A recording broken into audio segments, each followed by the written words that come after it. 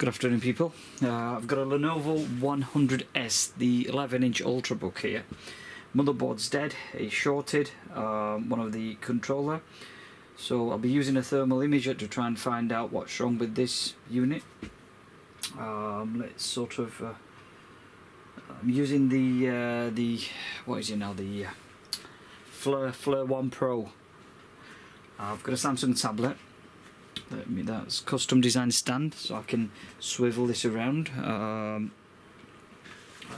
let's not keep the video too long. Just let me sort of do this. Okay, that's that. Because of the distance of the focusing, it is a bit out, but it doesn't matter. You can actually see what's what, so it's no big deal. Alright, right, let's apply power and see what happens. Woo! Let's see what the temperature is on that sensor. So, let's see if I can add.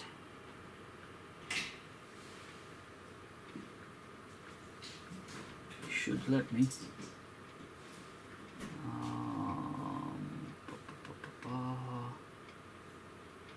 Range, slide mode, nope, lock spam, pattern. Okay.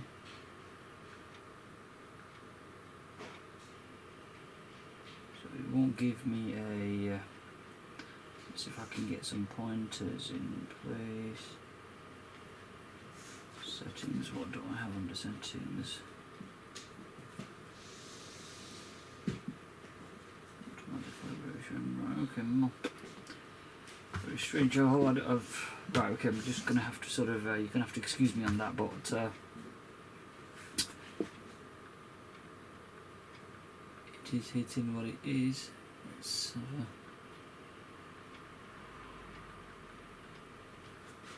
right, this is the old firmware I'm using, so maybe that might be the reason why it's doing what it's doing, basically. So, but I won't be too keen on messing about. I'll have a play around with it later, but for now, let's just sort of sort this out. So let's have a look and see again.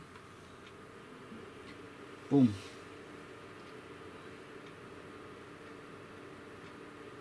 Wow, that is flipping it. Wow, that's hot.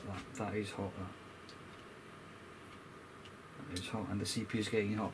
So that board is salvage. Just wanted to sort of demonstrate how things have been done. That board is. I'm not going to bother spending any time on repairing and replacing all the components, because it could be the CPU shorted. It could be the controller that's shorted, so it's not worth me time and effort. So this is going to be a scrap. That's all for today. Hope you found this video interesting. All the best, and I'll see you on my next video. Bye for now.